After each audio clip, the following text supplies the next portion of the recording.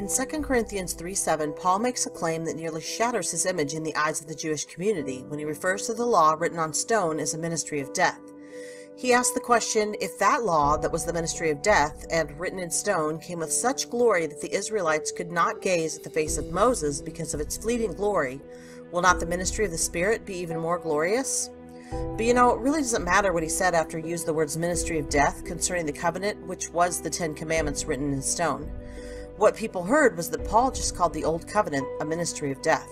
What would cause him to use such a negative connotation toward the very laws written by the finger of God? One has to wonder. Yet today many Christians don't understand it, while others try to ignore it or explain it away. But what do the scriptures say?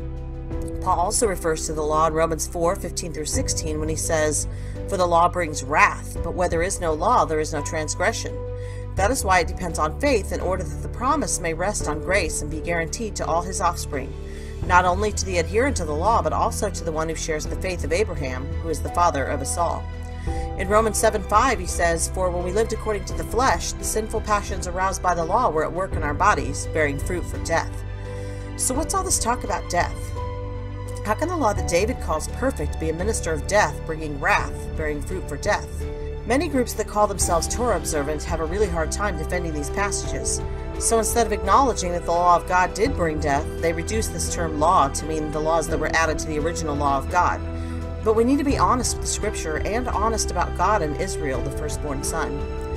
Before the law was given, there were many sins that were not punishable by death. In fact, Paul himself says that sin existed before the law was given, but sin is not taken into account when there is no law. That's pretty self-evident when we look at the Old Testament. When we look at Israel before Mount Sinai and after, we get a clear picture of just what Paul means by the law bringing wrath and death and producing fruit for death. Israel is victorious over the Amalekites before receiving the law at Mount Sinai, but is defeated by them after. Moses doesn't complain about his burdensome dealings with the Israelites until Jethro points out the problems just before the law is given. As soon as he leaves Mount Sinai and is faced with the exact same problems, he asks God to kill him. On their way to Mount Sinai prior to being given the law, none of the Israelites are put to death for sin against God or against Moses, but after Mount Sinai, many thousands are put to death for the same offenses once they receive the law. For example, violating the Sabbath goes unpunished in Exodus 16. After the law, Sabbath breakers are put to death. Another example, Israel's longing for the delicacies of Egypt goes unpunished before the law, and after the law, the Lord strikes down many Israelites with a plague for the same sin after they receive the law. Another example is the people claim that it would have been better to die in Egypt before they were given the law, but don't actually get their wish until the law is given. Also, grumbling against Moses before giving the law results in no punishment in Exodus 16, yet after the law is given, grumbling against Moses results in the death of about 15,000 people. And again, people complain against God and Moses and get bit by fiery serpents. When we compare the before the law picture of Israel with the under the law picture of Israel, the implications are pretty clear. Thus, Paul expresses his understanding of the Torah in his New Testament writing when he articulates that the giving of the law resulted in divine wrath and death. He says, "For the law brings wrath, but where there is no law, there is no transgression." Moses was not presenting righteousness through the law as Israel's key to blessing and the enjoyment of the Promised Land. In fact, he promised that they would be disobedient, experience curses, and die in exile. Not a very happy picture. God even tells Moses in the final weeks in the wilderness just before his death, "You are going to rest with your ancestors, and these people will soon prostitute themselves with foreign gods in the lands they are entering. They will forsake me and break the covenant I made with them." The fact is, the Israelites spent an entire year on Mount Sinai with God and seeing the miracles, the fire, the smoke, the thunder, the lightning, and even God's voice. And yet time and time again we read about how Israel did not have faith. Even Moses and Aaron are not permitted to enter the Promised Land due to their own lack of faith. If the purpose of the law was to produce faith, then I hate to say it, but it did a poor job. But honestly, that seems to be part of the plan. The law was always pointing to the Messiah, a true propitiation for sins, and was never going to accomplish righteousness in Israel or anyone else. One might say, not murdering is righteous, that's a good law. True, but doing a righteous act or not doing an evil act does not create in one a state of righteousness. Yet Abraham, who was 430 years before the law, was a righteous man and a friend of God. It was his faith that produced righteousness in him. Israel, on the other hand, is reminded time and time again that they do not have faith. The law does not provide faith. God gave the law to Israel knowing that they would break it and fail. So why the law? Paul answers this question too. Why then the law? It was added because of the transgressions until the offspring should come, to whom the promise had been made, and it was put in place through angels by an intermediary. Obviously, there were sins before the law was given by Moses, but for the most part, there was little or no punishment for disobeying a direct command from God. Let's not forget that Cain slew Abel and was not given the death penalty, but was sent away.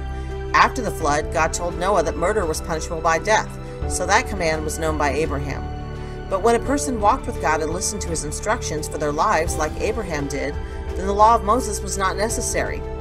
So Paul gets it. Paul understands that the law did not accomplish righteousness, but actually produced more sin, as he said in Romans 7:7-9. Because until the law of Moses, a lot of things that were not sin became sin after the law was given.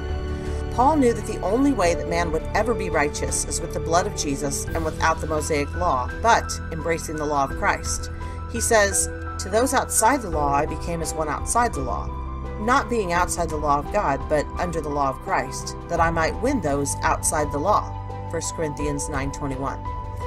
The law of Christ is now the law of God, and that's why Paul says that he's not outside the law of God, yet he's following the law of Christ. Jesus taught us to love God, love our neighbor. Sounds simple, right? I think we all know it's much harder than we even imagine some days. The law given by angels through a mediator served its purpose. It kept Israel in a better place than the barbaric nations around them. It kept them in line. It gave them parallels to the Messiah. It prepared them for the coming of the Messiah by putting them in a state to even be able to follow the law of Christ. It took them out of the moral mud they were in when they left Egypt, and in its time it was perfect, which is why David loved it so much. But David did not understand the greatness that was coming through Christ, who would be the new covenant, because as much as David loved the law, it never produced faith for Israel.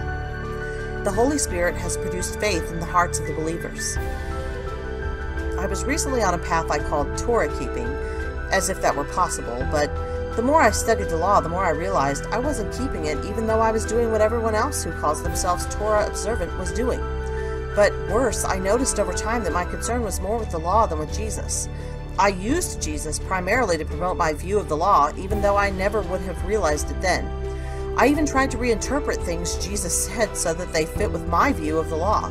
I did the same with all of Paul's writings.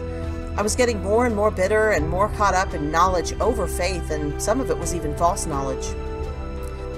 Since I've rededicated my life to telling the beautiful story of how Jesus is the centerpiece of the entire picture in the Bible from Adam to eternity, I've been happier, healthier, and had a renewed sense of joy that I forgot for a couple of years of my life. I learned a lot. I learned things that God needed me to learn. So I don't think this journey was for nothing.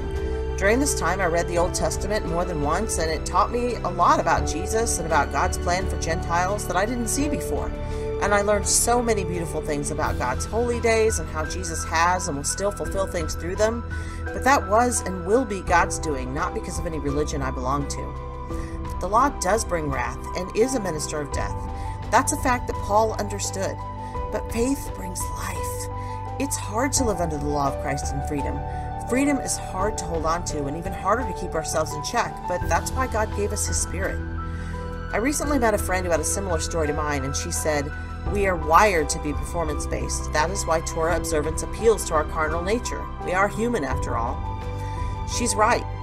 But Jesus Himself is the new covenant. When we put on Christ, as Paul says, we put on the new covenant. It's not letters in stone. It's not the covenant renewed that Israel broke, because those laws are not attainable. Even if we didn't consider the things that give us a deeper understanding of the law, like lust being equivalent to fornication or hate being equivalent to murder, at the base level, if we're really being honest with ourselves, we are going to covet. We are going to lie, steal, bear false witness at some point, even if by accident, which still required an atonement. Without Jesus as our new covenant and His blood as our atonement, we are worthy of death. We cannot attain righteousness under the law, and the only way we get into heaven is if we are righteous. We can put on the righteousness of Christ, or we can try to earn it on our own and end up failing. I'll go with Jesus, the new covenant. Will you?